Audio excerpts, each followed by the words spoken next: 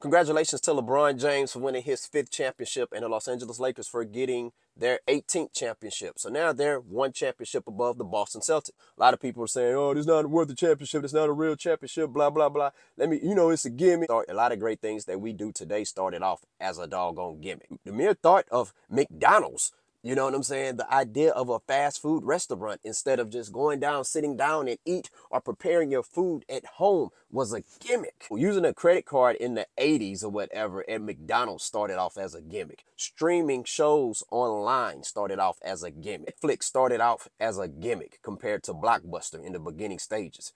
Guess who's laughing now, right? The thought of making a movie based off a comic book was silly and a gimmick. A quarterback who can run and throw the ball, that was a gimmick.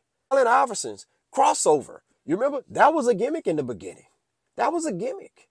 Getting your degree online started off as a gimmick. People was like, man, that's not a real degree. Oh, look how many people get degrees online now. A lot of things started off as a gimmick. So, yeah, a lot of people in this generation, NBA in-season tournament championship is a gimmick. Once everybody else see that LeBron James won it, well, what's going to happen is next year, people are going to be competing harder for it.